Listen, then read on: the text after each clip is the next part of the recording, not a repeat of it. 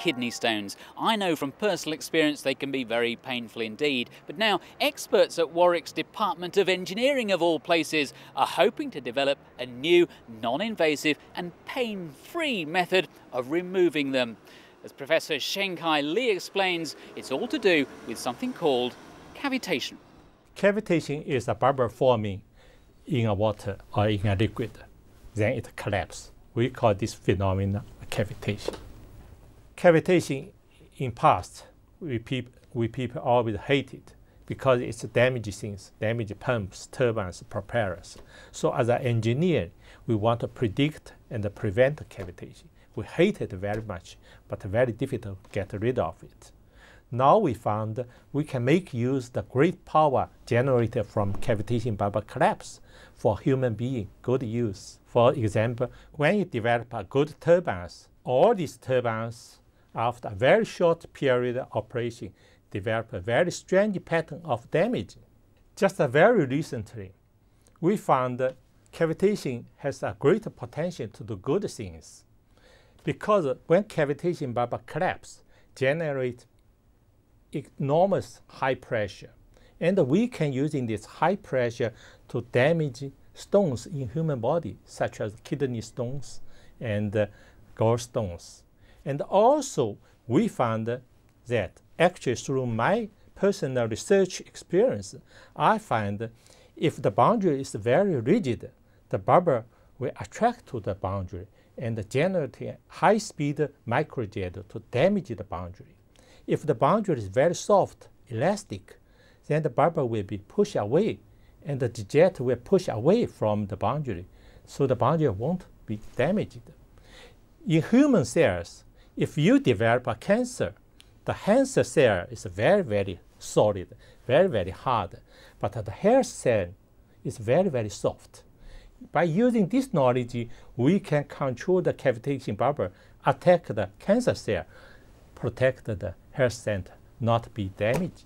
From this idea to clinical applications, there are three problems need to be solved. First, we need to speed up the erosion rate, make it acceptable in clinical practice. The second thing is we need to make sure the hyphon can focusing through human body, generating cavitation bubble safely, not damage human bodies, human issues, organs. The third problem is we need to ensure the accuracy, because when you treat a patient moves, and also it's a dynamic process. We change position in the stone. So we need to make sure being at the right place. And we try to develop an automatic control system. We call it adaptive control system. Automatic control the beam to target stone, not the human hair cell. We hope within our 4-year project, we can achieve a clinical trial device.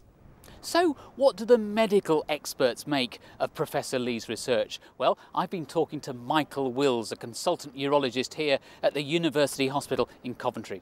I began by asking him how common kidney stones are. The overall incidence of kidney stones in the general population is somewhere between 5 and 10%. Patients are often experience quite severe pain that brings them into hospital for the need for strong painkillers.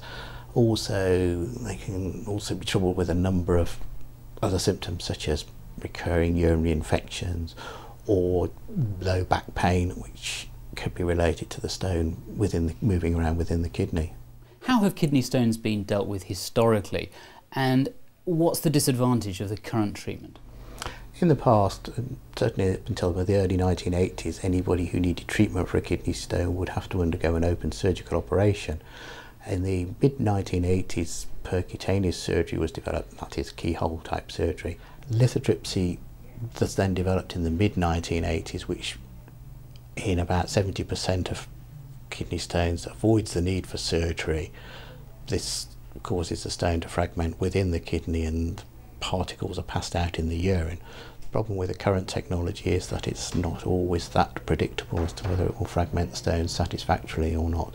One of the problems is a significant number of patients do have to return for multiple treatments, there's maybe 2, 3, 4 treatments. If this new technology can avoid that and deal with the stone in one session, then that's obviously a considerable advantage to the patients. What involvement have you had with this research at Warwick? Well, so far I've been over to the university 2 or 3 times for meetings to discuss the future of this project. I think there's a lot of potential in terms of the clinical input that I can offer, the need for retreatment, the uncertainty of whether a stone will fragment with the current lithotripsy treatment. I think it's still early days in the project, but it certainly has a lot of potential. First of all, we've got to find out whether we can break model stones and then move on to looking at some tissue experiments at a later date.